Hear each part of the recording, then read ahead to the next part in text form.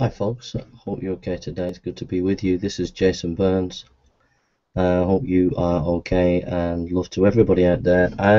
Today I went on a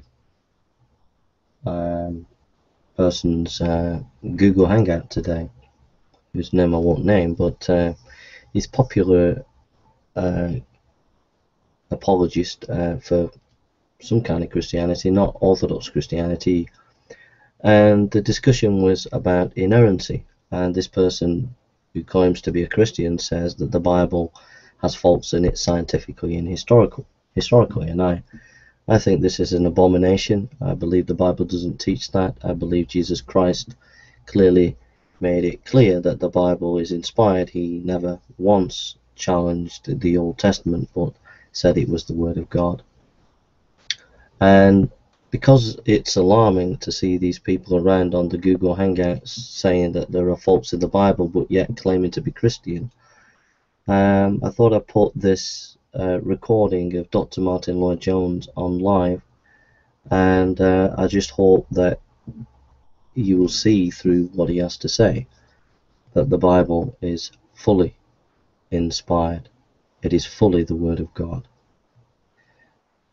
So, before I put that on, I'm going to pray. I'll just close the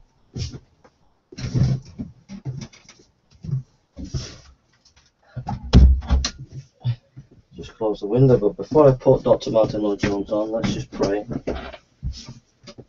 And don't listen to these people on these Google Hangouts who are saying the Bible's got faults. Go and look at R.C. Sproul's website, Legionnaire Ministries. You'll find good material there. Southern Baptist Theological Seminary, Dr. Al Moore, you'll find good material by what he says, and Southern Baptist Theological Seminary, whole classics such as B.B. Warfield's Inspiration, Authority of the Bible, great classic book. Go and read that, and then go on to John Frayn's website and the books on inerrancy and full inspiration of the Bible there. These are resources that will help you. Then go on to monergism. You'll find on monergism resources, and also on Sermon Index. These resources will help you to defend the Bible and know that the Bible is the Word of God. So without further ado, let's pray and put Dr. Martyn Lloyd-Jones on, and I trust that you'll be blessed by this sermon. Father God, we thank you that you are our God today. We thank you that you're our King and our Saviour. And Father God, we praise you and worship you today, and we give you the glory and we give you the honour. And so, Lord, as we come to you now, we pray that you would bless, we pray that you would encourage, and we pray that you would be with us now, and that we would know that your word is the truth. In Jesus' name, amen. Okay, enjoy this, and see you after the sermon. God bless.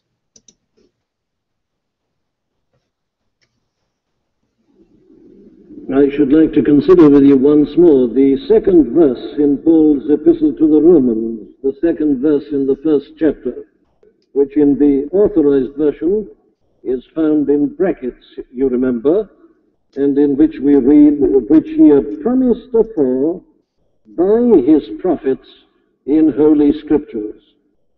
Now, last week we considered that statement in general, looking at its component parts. We reminded ourselves that the apostle there teaches us that this good news, which he and the other apostles were proclaiming, had been promised before by God himself. And here he reminds us of how God had given this promise. He had given it through his servants, the prophets, his prophets. And they had not only spoken this word, but they had written it in holy writings, holy scripture. And that led us on to see that here the apostle teaches the typical biblical scriptural doctrine concerning the scripture itself, that it is the word of God. This scripture is given by inspiration of God. All scripture is given by inspiration of God. Holy men of God spake as they were moved by the Holy Ghost. Now, we dealt with that last Friday evening and finished on the note that This is the teaching of Scripture concerning itself everywhere, and that it is the teaching of our Lord himself, that you cannot read the four Gospels without discovering, as we saw in our example this evening out of that 5th chapter of John's Gospel, how our Lord did thus regard the Old Testament Scriptures as the Word of God, and how he pointed out that not only in the prophets as such, but Moses, which includes your 5 books of Moses, spoke of him. And that therefore, obviously, this is a matter which should engage our serious attention. So I come back to it again this evening, as I suggested at the end last Friday evening. I'm going to try to do what I imagine the apostle himself did when he went round preaching. You remember I indicated last Friday that it's very important for us always to remember that even these New Testament epistles do not each one of them claim to be a complete compendium of the whole of Christian doctrine. They are written to churches who had already had the preaching and the instruction. They are synopses. They remind them in a very condensed form of the teaching which was given in a more elaborated form and at greater length by this apostle and by other apostles. You remember, for instance, that we are told that when Paul was at Ephesus for about 18 months, he preached every single day. They met in the school of one Tyrannus, you remember. And there, as I think you'll find the record tells you, if you take the trouble to look it up accurately, that from 12 o'clock to 3 o'clock every day, the apostles spoke and preached and expounded the Scriptures to them. Well, now, we shall try to give some general outline this evening of the kind of thing that the apostle must have done on those occasions. Now, there are 3 main matters, it seems to me, that immediately challenge our attention on the basis of this statement concerning the Scriptures. The first does so in the most general way, and I can put it in the form of a question. The apostle tells us here that the God who had now sent his Son to do these things necessary for our salvation had promised aforetime that he was going to do so. And that raises a question, which we must ask with reverence, of course. Why did God act in this way? Why the delay? Why the long interval between the fall of men in the Garden of Eden and the coming of the Son of God for redemption and for salvation? Why what the author of the Epistle to the Hebrews says, the many parts and portions of the diverse manners and so on? Why all this Old Testament history? Because we know full well that God could have done this at once and immediately. What is it that governs and controls this? There is a sense, of course, in which we can only attempt to answer such a question. Finally, we don't know fully, but it is always our business to go as far as we can, helped and aided by the teaching of the Scripture itself. And therefore I would suggest some such answers as these, because this problem has often perplexed many people.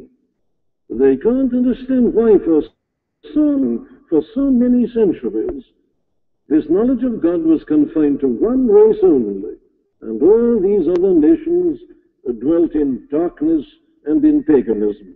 They say, what is the reason for that? Well, I suggest the following answers. First, that it is God's way of revealing the depth of sin. God's way of showing mankind and teaching us what sin really is. What a terrible thing it is.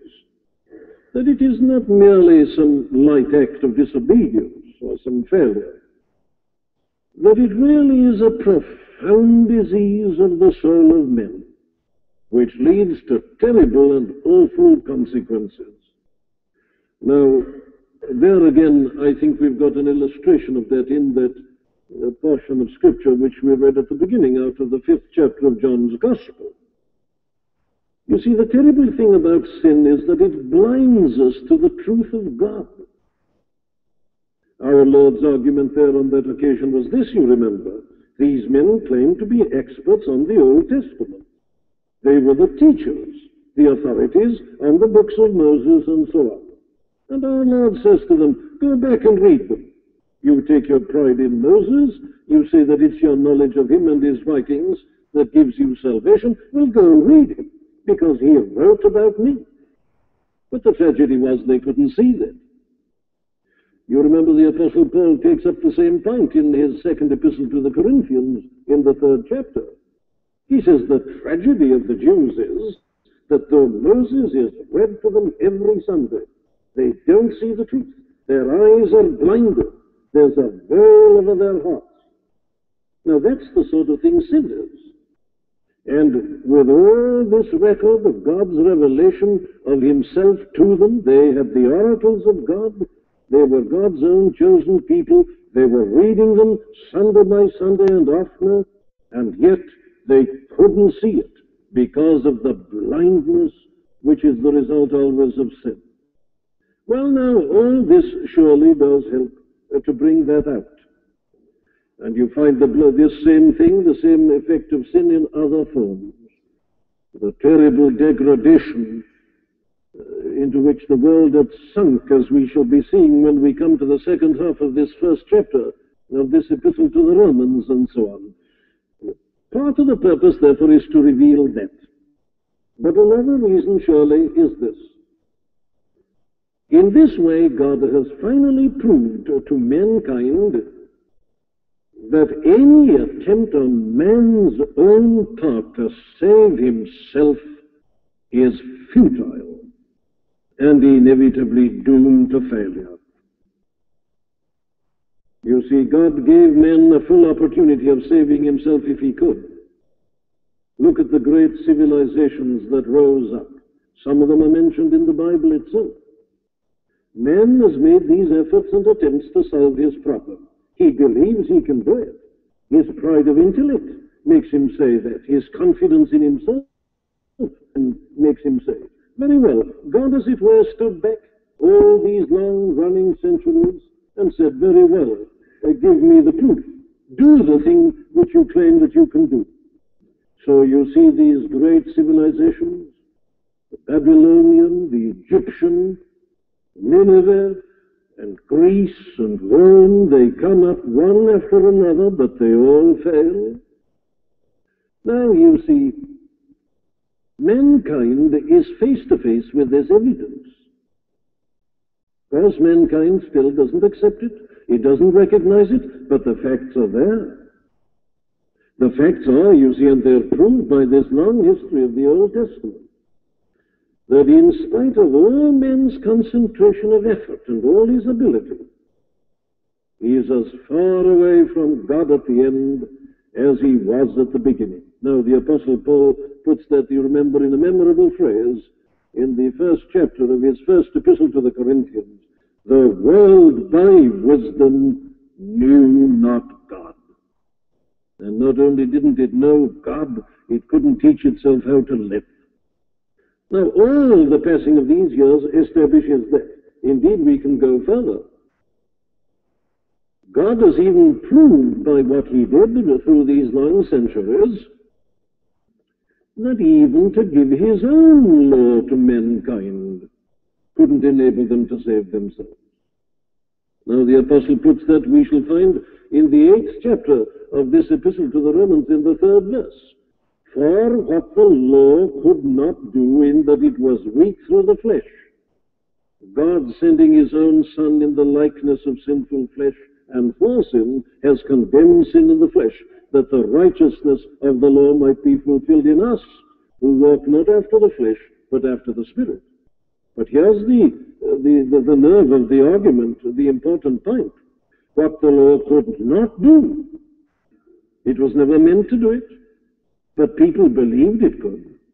People said, give us a law, tell us how to live, and we'll live it and we'll put ourselves right. They're still saying that.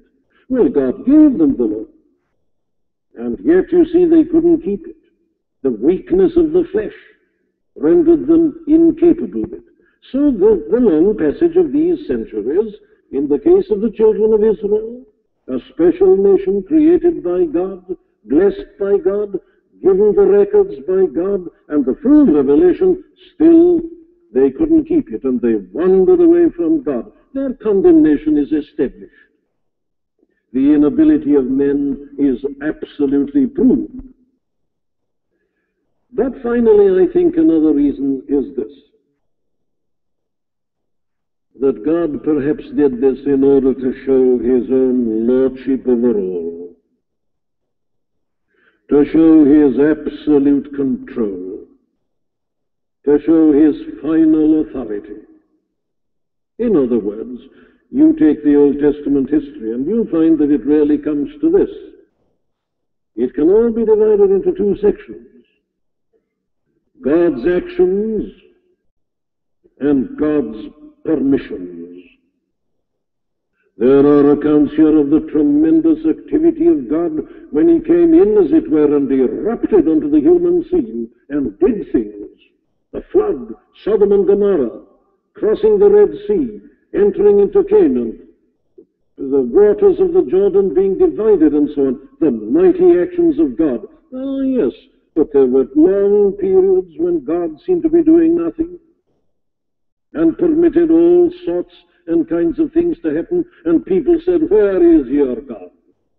And then God acted, and finally acted in the sending of his Son. So you see, the very delay, as it were, we shouldn't use the term, but from our human standpoint, there isn't a better one. But this tremendous length of time between the fall and the coming of the Son has demonstrated and established all these things. I'm not at all sure in my own mind that finally the ultimate reason is this, that the devil should be silenced. Who is God's great antagonist, and who is always ready to say that God is dealing with mankind unfairly. I believe that the ultimate purpose of this long gap, this great interval, was that the mouth of the devil might be silenced. God has given mankind full opportunity to save itself, to put its world in order, to emancipate itself. He's blessed them in spite of their sin. He chose these people, he gave them a law, still nothing worked, and he allowed all these efforts and endeavors to be made, and they all came to nothing. The devil is silenced. And God is just, and there is not a word that can be said against him, his ordering of the life of the world, or of his great salvation. Very well, there is one of the themes that I felt was of necessity, one that had to be taken up in the light of this statement. But let us come to another. Why do you think the apostle insinuated this statement? You know, he always does this. I just glanced at this in passing last Friday evening. Let me show it you still more. Even, you see, here in the introduction, when he really is wanting to rush on to his big statement, which is the gospel of God concerning his Son, whom he's going to describe. But even before he says that, he must say this, which he had promised aforetime by his servants, the prophets, in Holy Scriptures. Now, why did he do that? Why did he feel he must do it? And why did he always feel he must do it? Because he does the same thing in the 3rd chapter, in the 21st verse. But now, he says, he's got his great argument here on justification by faith. Therefore, by the deeds of the law, there shall no flesh be justified in his sight. For by the law is the knowledge of sin. But now, the righteousness of God without the law is manifested, being witnessed by the law and the prophets, even the righteousness of God which is by faith of Jesus Christ. You notice how he slips it in again? Witnessed unto, being witnessed by the law and the prophets. You see, he does it everywhere. But the most interesting example of all, of course, is in the last verse but one in the whole epistle, the 16th chapter of Romans, verse 26. I think this is most interesting. The apostle begins this letter and ends it almost in exactly the same way. Let me read these verses to you. We better start with verse 25. Here is his benediction. Now to him that is of power to establish you according to my gospel and the preaching of Jesus Christ, according to the revelation of the mystery, which was kept secret since the world began, but now is made manifest, and by the scriptures of the prophets, according to the commandment of the everlasting God, made known to all nations for the obedience of faith. To God only wise be glory through Jesus Christ forever. You see how he brings it in at the end? Starts with it, refers to it, ends with it. How anxious he seems to have been that these members of the church at Corinth should see the vital importance of this position of Scripture in these matters. You may feel like saying to him, why doesn't he get on with it? Why doesn't he forget all about the Old Testament? Why will he keep on dragging in these prophets and these Scriptures? What's all this got to do? But the apostle, you see, keeps on doing it. Well, now, he not only does it here, of course, he does it everywhere. You remember we reminded one another last Friday evening, I think at any rate we did so, that this was his customary method. Take, for instance, what you read in the 17th chapter of Acts, at the very beginning. Now, when they had passed through Amphipolis and Apollonia, they came to Thessalonica, where was a synagogue of the Jews. And Paul, as his manner was, there you are, went in unto them, and 3 Sabbath days, what did he do? Reasoned with them out of the Scriptures. He didn't tell them stories. He didn't talk about himself and affecting stories. He didn't just conduct singing. He reasoned with them out of the Scriptures, opening and alleging that Christ must needs have suffered and risen again from the dead, and that this Jesus whom I preach unto you is Christ. You see his method? The Scriptures, Old Testament, Moses and the prophets, the law and the prophets.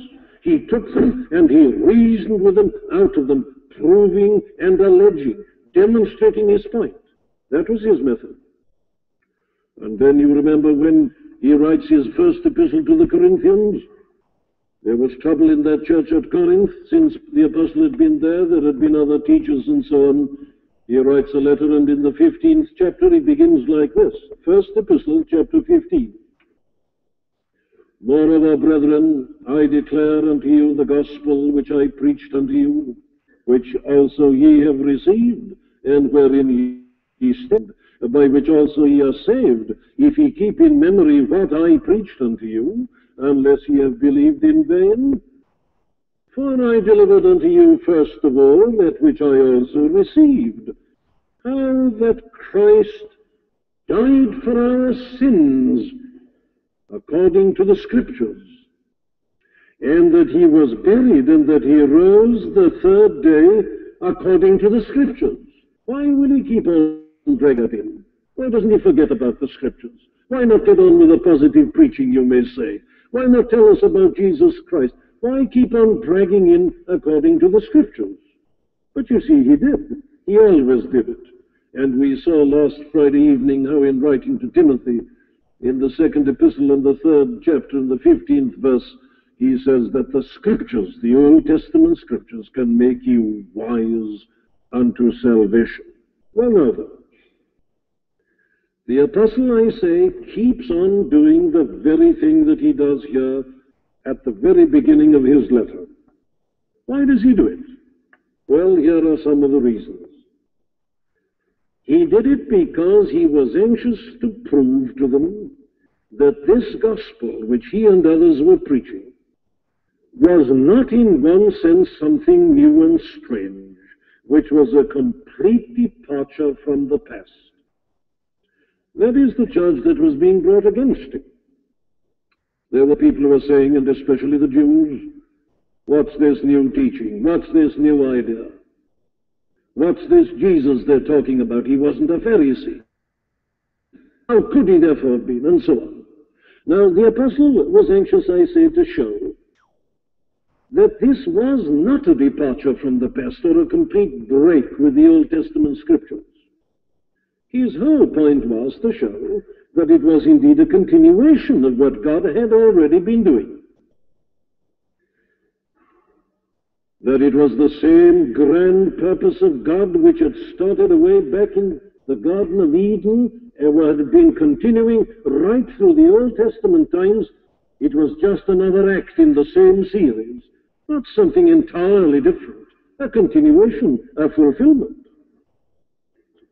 And indeed, as we saw on our second Friday evening when we dealt with our analysis of this epistle, the apostle's great argument in chapter 4 is that God is still using the same method that he always had used, namely faith. That God had never justified anybody on account of their works, always by faith. Abraham was justified by faith, David was justified by faith and taught it in his 32nd Psalm, and God is still doing that, says Paul. The same God, the same purpose, the same salvation, the same method of salvation. So how important it is that we should know our Old Testament scriptures. Now that's one reason, but there's a second reason. It was the apostle's way, of course, of establishing the two main points in his preaching. Now there in that 17th chapter of Acts in verse 3, we are really given the 2 points which this great preacher always made every time he preached. And his 2 points were these: proving and alleging that Christ must needs have suffered and risen again from the dead. That was point number 1. Point number 2, that this Jesus which I preach unto you is the Christ. Now you see his points. The Jews had got an idea of the Messiah, that he was going to be a great military and political personage who would come along and set up a great kingdom and found a great army, attack the Roman conquerors and destroy them, and become a great world ruler immediately. Their ideas were materialistic, mercenary. They thought purely in those terms, in a nationalistic manner. And to them, the idea that this carpenter who was crucified in weakness could conceivably be the Messiah was unutterable nonsense. It was the stumbling block. Very well, the first thing the apostle had to do, therefore, when he preached to Jews was this, was to prove to them out of their own scriptures that the Messiah must needs suffer. That the Old Testament scriptures had always taught that the Messiah was going to be a suffering Messiah, a suffering servant, one who was going to be rejected and put to death. He must needs suffer, be put to death, and rise again from the dead. If he couldn't establish that, how could he possibly convince them? So he began with that. And he took them through these scriptures, showing how the scriptures had prophesied that the Messiah was going to suffer in that way, suffer even death itself. And then, of course, having established that the scriptures taught that, the second step followed logically and inevitably. This Jesus whom we preach unto you is the Messiah. And then, you see, he did the thing which we were trying to do last Friday night. He showed all these detailed prophecies concerning him, and he said, well, now then, there's your evidence out of your own scriptures. But he couldn't have done that without the Scriptures. That's why he keeps on bringing them in. Very well, therefore, we see that his case can be put like this, as he puts it in the second epistle to the Corinthians, in the first chapter, verse 20. All the promises of God are in him, yea, and in him, amen, to the glory of God the Father. Every single promise, in part and portion, in detail, or in a grand manner, it doesn't matter. All the promises of God in him are yea, are amen. Here's the fulfillment, once and forever. It's all in this one person. He is the fulfillment of the entire Old Testament. And finally, I think the apostle did this for this reason. He had to do it in order to deal with another aspect of the Jewish problem, which gave him great concern, and rightly so. Take this tremendous argument which you find in chapters 9, 10, and 11 of this epistle to the Romans. What is it? Well, we can put it like this. Paul in chapter 8 has been telling these Roman Christians about the marvelous promises of God, that they needn't worry, that there are all these great promises of God behind them and around them. And the moment he said that, somebody got up always and said this, oh, that doesn't help us very much, because we read our Old Testament scriptures and we see there the marvelous promises that God gave to the Jews. But what of the Jews now? They don't seem to be much in evidence in your church. They seem to be outside, and the Gentiles are crowding in. What are the promises of God to the Jews? Now, that's a problem that's got to be faced. And if the gospel can't answer that, it collapses. But the gospel can answer that. And in chapters 9, 10, and 11, the apostle simply, by going through the Old Testament scriptures, shows that the doctrine of the Old Testament scriptures is ultimately the doctrine of the remnant. They are not all Israel that are of Israel. There's a flesh, an Israel of the flesh, an Israel after the Spirit. He proves it from the Scriptures. So that what is happening, he says, far from being a denial of the Scriptures, is a fulfillment of the Scriptures. But of course, if he didn't know his Scriptures, if he didn't bring this in, he couldn't have done that. And it is still an essential part of the preaching of the Scriptures even today. And that is why it is so important that you and I should familiarize ourselves with these great arguments and should be able to use them and to employ them. The apostle in his preaching used to take the people right through all this so that they could work it out and give answers when they went back to their homes and were tackled by their relatives for having become Christians. They could prove that they were in a scriptural position. Very well, then, there we've dealt with two matters. Let me come to the final. The third great question that seems to me to come out of this statement here in the second verse is this, that surely here, then, there are some very vital lessons for us. There are certain things which we must take a firm grasp of and never lose hold of. What are they? Well, here's the first. The Bible is complete. By taking verses 1 and 2 together, I prove it in this way. The argument of this second verse is that the Old Testament is the Word of God, inspired.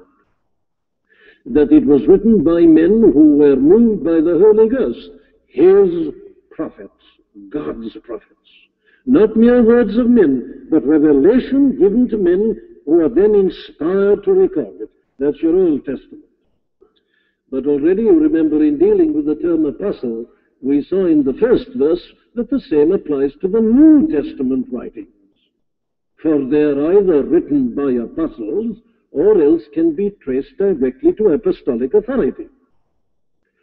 Very well, then, we say that in the Old Testament and the New Testament, we have the complete revelation that God has given to men concerning these things. which leads me to say this, that we must never add to this revelation. And that is our Protestant answer to the Roman Catholic Church. Their whole position is, of course, that since the end of this canon, God has continued to speak through those who are the successors of the apostles. To which we have already replied that there is no such thing as a successor to the apostle. By definition, it's impossible, because an apostle is one who must have seen the risen Lord. He must be one who has been commissioned, and to whom this has been given. There is no successor to the apostle. Very well then. We are built upon the foundation of the apostles and prophets. There's no addition to the foundation. That's laid once and forever. You build upon it. You never add to it. There is no fresh revelation. So that we do not worship the Virgin Mary. We do not believe in the Immaculate Conception. There's not a word about it here. The Roman Catholics agree about that, of course. They say this has been revealed since. We say there is no subsequent revelation. This is complete. Old Testament, New Testament, given by God. And it's all. There's nothing further. Everything, therefore, that claims to be revelation must be tested by this. So we reject the doctrine of the Immaculate Conception. We reject the doctrine, likewise, of the Assumption, and all these various other things which they claim, for which they claim divine and unique authority. It is a violation of the Scripture's teaching about itself. The Bible is complete. There can be no addition to this.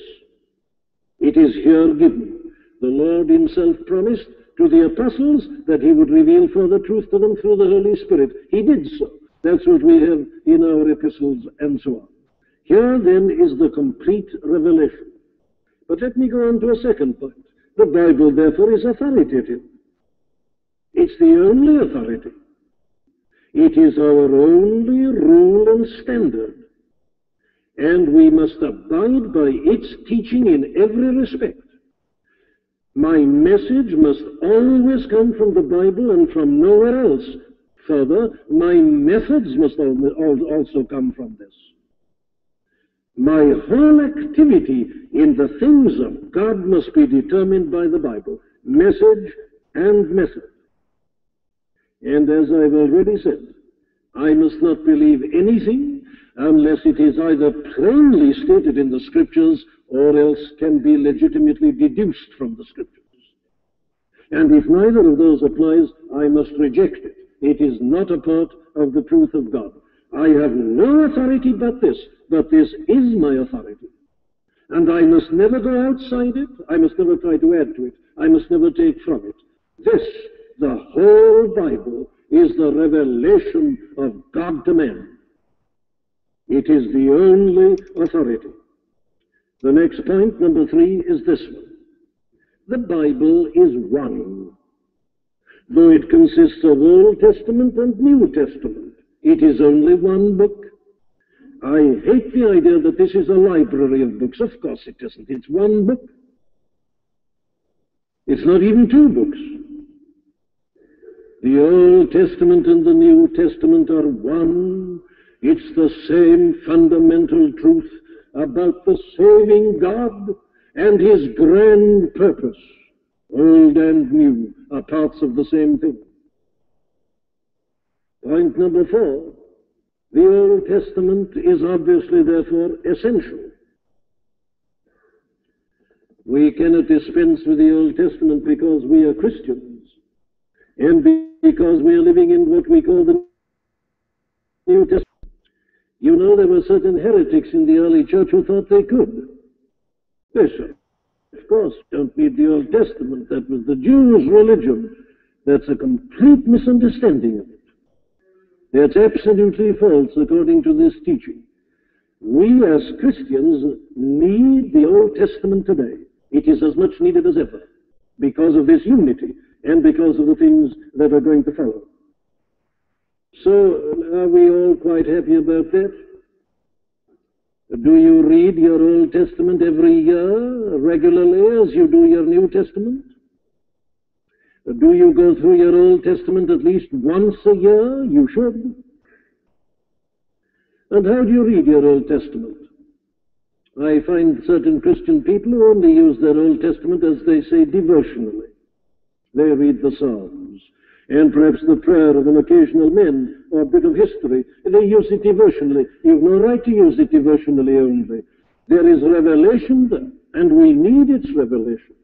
We must read it in the same way as we read the New Testament.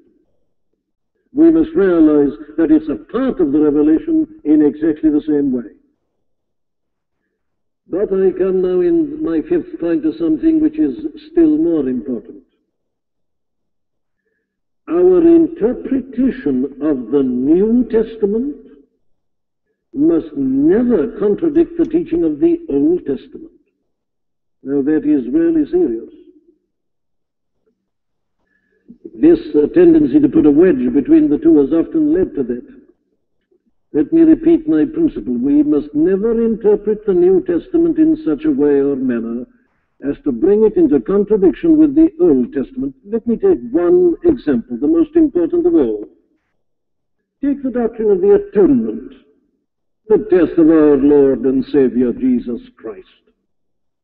Now you will find that it's very popular today to say, oh, of course, you can't define the atonement. You can't define the death of our Lord. And of course, this idea of substitution and of punishment. We as Christians can't accept that. As Christians, of course, we know that God is a God of love and that these ideas of justice and so on are quite remote. Of course, you get that sort of thing in the Old Testament, but we remember that the Old Testament, and it was the Jews' religion, and they hadn't come to this full light. The full revelation of God and His love in Christ had not yet been given. So we say to them, well, what you say the cross is about, what is your idea? Well, they say, it's just this. It's God even forgiving the cruelty of men that put His own Son to death on the cross. That's what it is. Nothing else. God wasn't doing anything there. It's God forgiving Calvary, God forgiving the cruelty and the malignity of these blind people who didn't recognize His own Son. The Son forgave them, and the Father forgave them. They say that's the teaching, the meaning of the death on the cross. But I'm here to assert that on the basis of what the Apostle says here about the Old Testament, that's a lie. It's not true. It's an interpretation of the death which denies the teaching of the Old Testament. The Old Testament teaching is teaching about sacrifice. An offering has got to be made. Without shedding of blood, there is no remission of sins. It was God who was putting His Son to death. It was God who made Him to be sin for us, who knew no sin, that we might be made the righteousness of God in Him. It was God who, by striping, punishing Him, was dealing with our sins, that He might forgive us, that He might be just, as we shall see in chapter 3, and the justifier of him that believeth in Jesus. The whole teaching of the Old Testament is expiation, punishment of sin, that a holy God must, that blood must be shed, that a sacrifice and an offering must be presented. And if I interpret the death in the New Testament apart from those terms of sacrifice and expiation, my interpretation is wrong.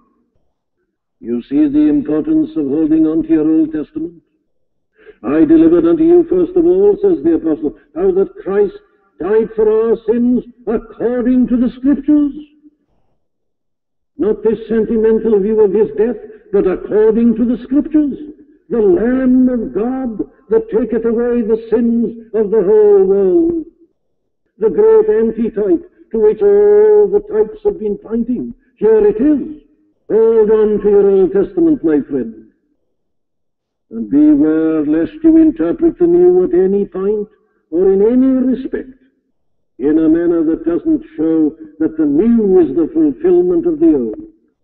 Very well, I'll put that as my next point, number 6. The New Testament does fulfill the Old Testament. Here is a very important practical point again. If you don't remember that, your view of salvation may very well be a false one. You know, there are some false views of salvation. There are people today who seem to teach and to believe that you can take Christ as your Savior without taking him as your Lord. They say you can take justification without taking sanctification. They say you can get forgiveness of sins without holiness. It's a lie. The apostle puts it like this at the end of the 3rd chapter of this epistle to the Romans. Do we then make void the law through faith? God forbid. Yea, we establish the law. And if your view of salvation is one that seems to you to say that the law you needn't worry about any longer, that you can live as you like as long as you believe in Christ, that it's just forgiveness, you've never understood it. Salvation is something that fulfills the law. It doesn't avoid the law, it fulfills it. I've already quoted Romans 8 to you. What the law could not do in that it was weak through the flesh, God sending his Son in the likeness of sinful flesh and for sin, condemned sin in the flesh, that the righteousness of the law might be fulfilled in us who walk not after the flesh, but after the Spirit.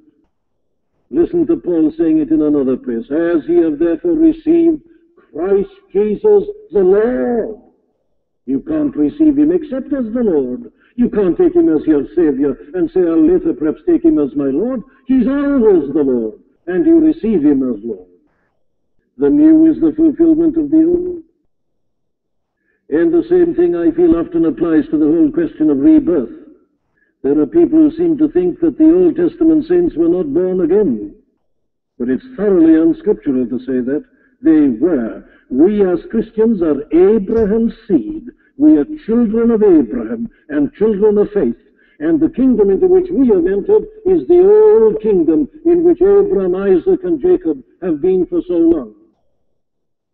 You see the importance of realizing that the New Testament is the fulfillment of the Old. The other thing it reminds us of is this. This is my 7th point.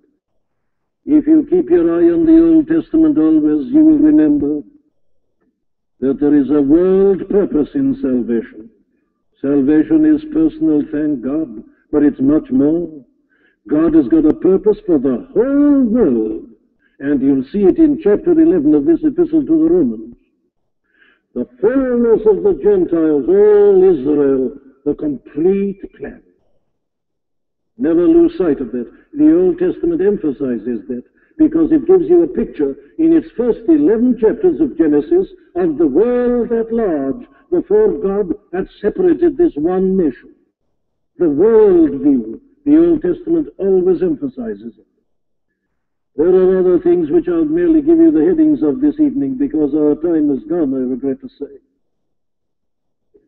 But the importance of keeping your eye on the Old Testament emerges here in the whole question of evangelism and revivals and the relationship between the two.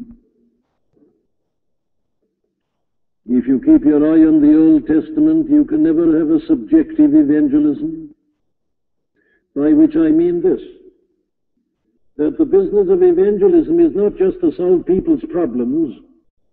Psychology does that, the cults do that, many things do that. The thing that separates this from every other teaching is this, that it is primarily a proclamation of God and your relationship to God. Not your particular problems, but the problem that is common to all of us, that we are condemned sinners before a holy God and a holy law. That's evangelism. It must therefore always put repentance first. Now the Old Testament constantly reminds us of it. You can't get away from it.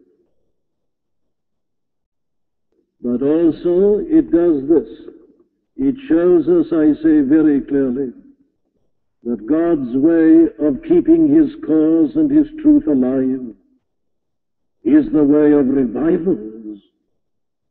You work through your Old Testament, and this is what you'll find. There were those dead, lifeless periods, and you'd think that everything had come to an end. How did they suddenly give way to something else? Was it that people got together and organized something? Never. Never. Not a single occasion. Invariably it happens like this. But when they were all utterly hopeless and downcast and really thought the end had come, God suddenly, unexpectedly, and in a most amazing manner did something. It's God who revives his work. You see, you and I tend to be anxious, over-anxious about the ark, don't we? And like that poor man Uzzah, we put our hand to steady it, and he was struck dead for attempting to do so. And there are many people today who seem to think that they've got to do something to safeguard God's cause. My dear friend, you needn't trouble. God revives his work. But in his time, in his way, and with the person whom he's chosen. The Old Testament history is most amazing in that respect. So that finally I come to this. There is nothing more comforting and more encouraging to the Christian than to be familiar with the Old Testament scriptures. Paul, you see, puts it like this in this very epistle in chapter 15, verse 4. For whatsoever things were written before time were written for our learning, that we through patience and comfort of the scriptures might have hope. Is there anybody depressed and discouraged in this congregation? Go back to your Old Testament scriptures. Read them, study them, learn them by heart, see God's method. There is nothing that so encourages us and teaches us to exercise patience as the Old Testament does. The whole of the length of Hebrews is used in that way, you remember. So that my very last point is this. You and I must learn to submit ourselves utterly and absolutely to God's ways and never question. I'm a preacher, says Paul, of wonderful good news.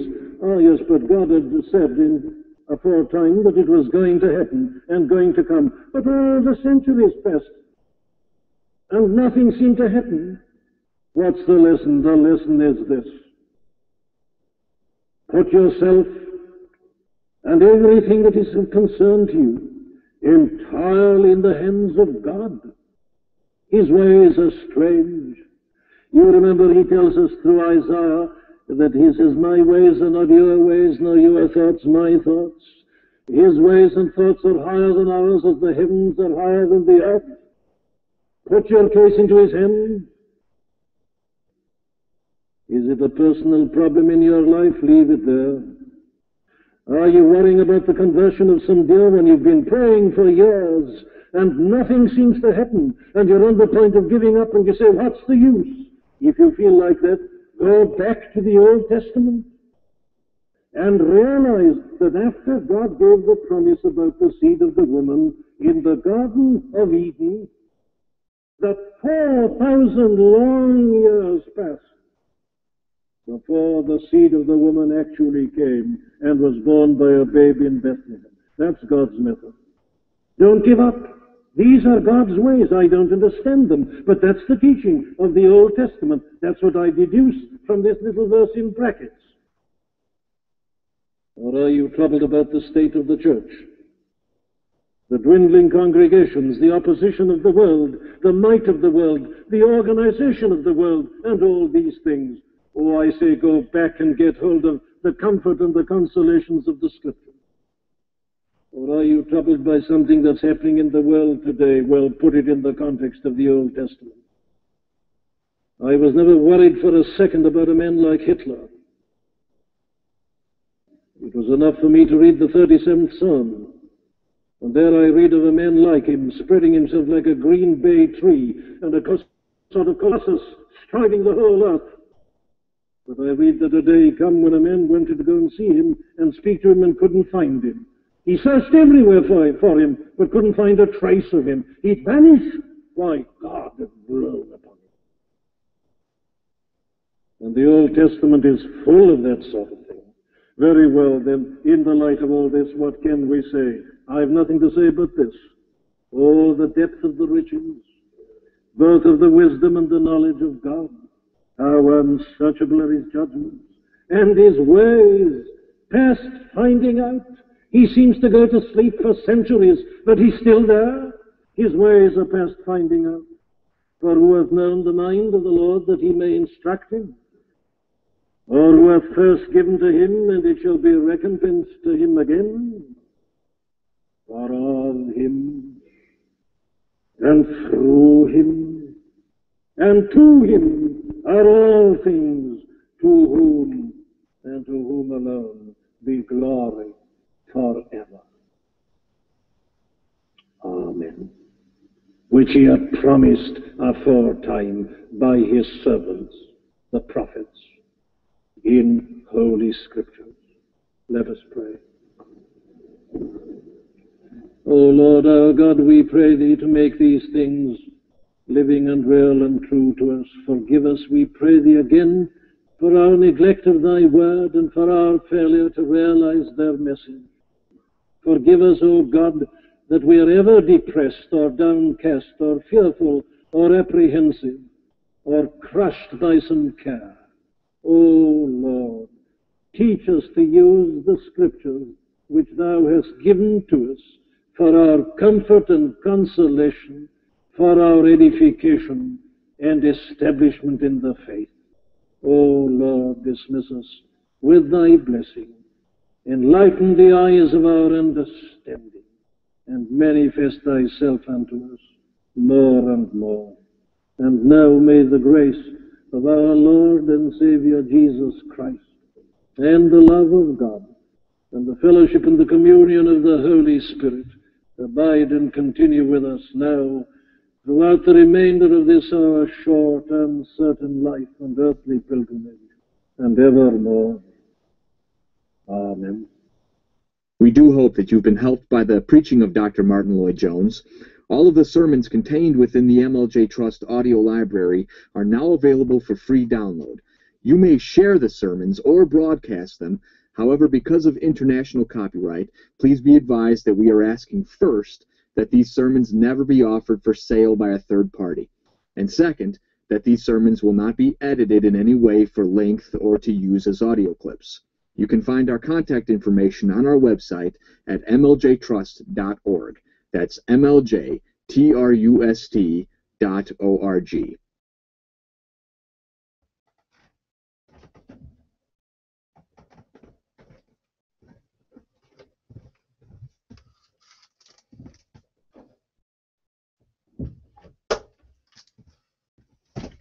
Hi folks, hope you found that a blessing. Lloyd-Jones, what a great guy, absolutely lovely guy.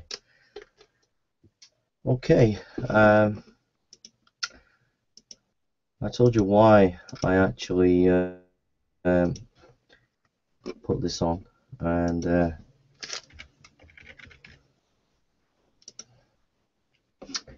it was to deal with the issue of inerrancy.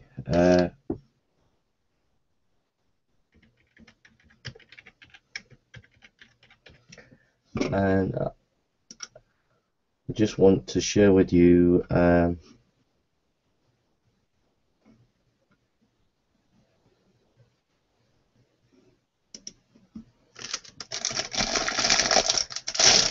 it's very hot in England at the moment, and I'm just having an ice cream.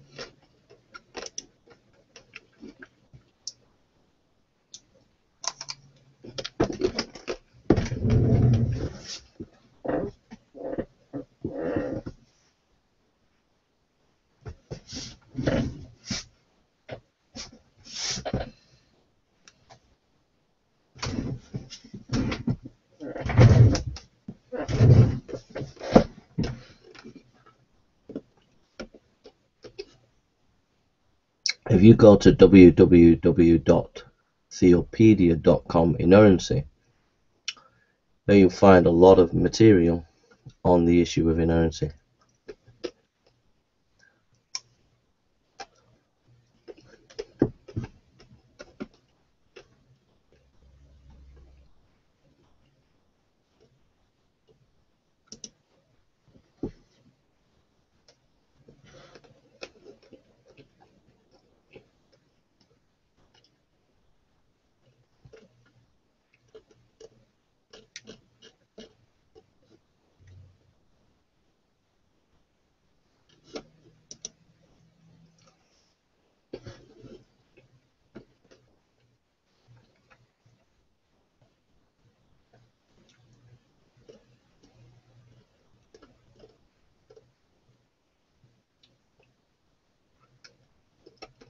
Here's a Chicago.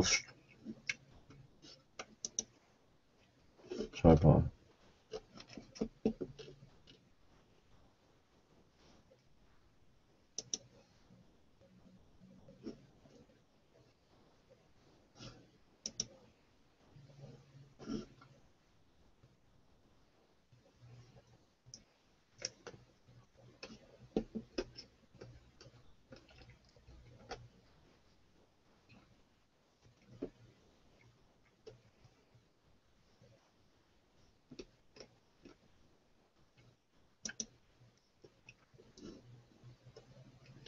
If you type in Marking the Watershed by Francis A. Schaeffer,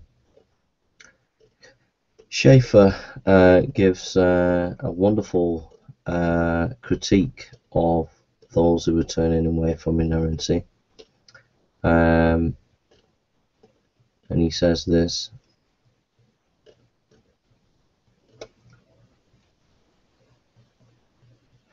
he says, just a few months ago, a very clear example of this was brought to my attention. Today we find that the same view of Scripture which is held by the modern liberal theologians is being taught in seminaries which call themselves evangelical. And I can vouch for that. I know of many seminaries that are not inerrantist.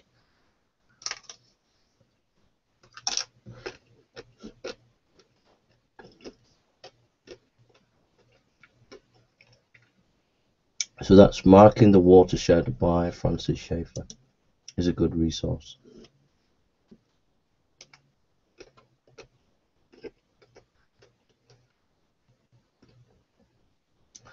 The Princeton View of Scripture and Enlightenment Innovation by Carl R. Truman will be a good piece.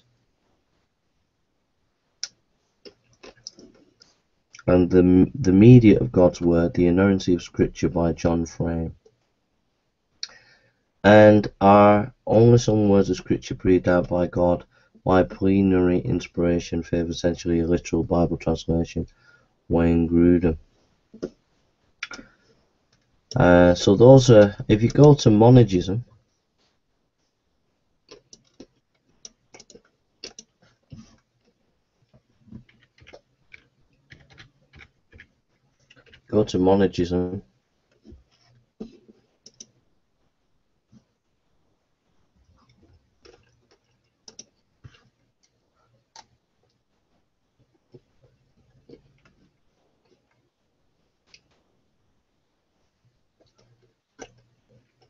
there's a good book to read, Nothing But the Truth by Brian Edwards. That's a really, really good book to read.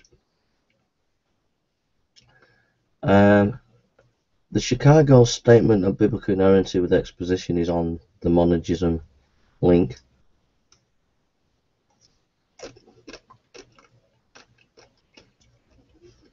Greg Banson on the inerrancy of the autographer. It's a really good article. Biblical Authority and the Concept of Inerrancy by Leon Morris. Have a look at that. You can get all this on the monergism site and type in inerrancy. Textual Criticism, The Achilles Heel of Inerrancy by Michael J. Kruger.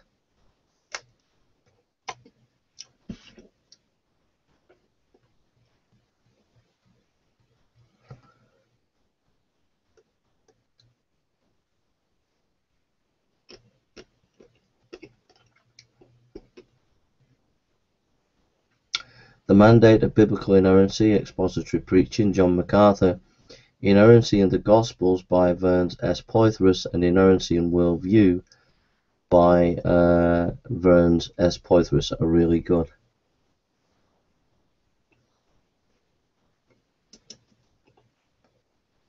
So all these resources are on monergism.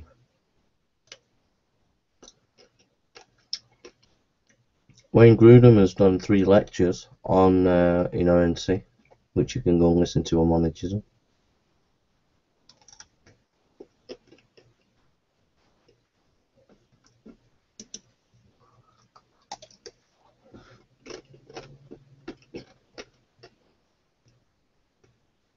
I'm just eating my ice lolly, so forgive me.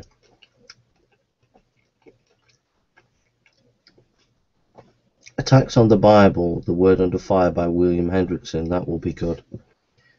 J.I. Packer, Encountering Present-Day Views of Scripture, that will be an excellent article.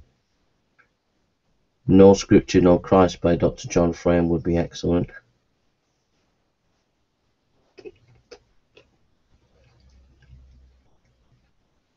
Albert Muller is always good. The Inerrancy of Scripture, The 50 Years' War and Counting by Albert Muller.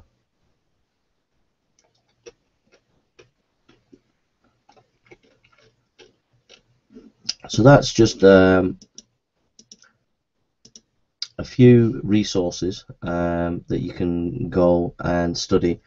But don't compromise. The Bible is the inspired Word of God, so don't compromise. And thank God for people like Dr. Martyn Lloyd-Jones who stood for the Word of God. This is Jason Burns. Hope you are all okay. God bless you, and make sure that you stand up for the Word of God. If Jesus never doubted it and endorsed it, then you certainly should do. Thank you for listening, and take care.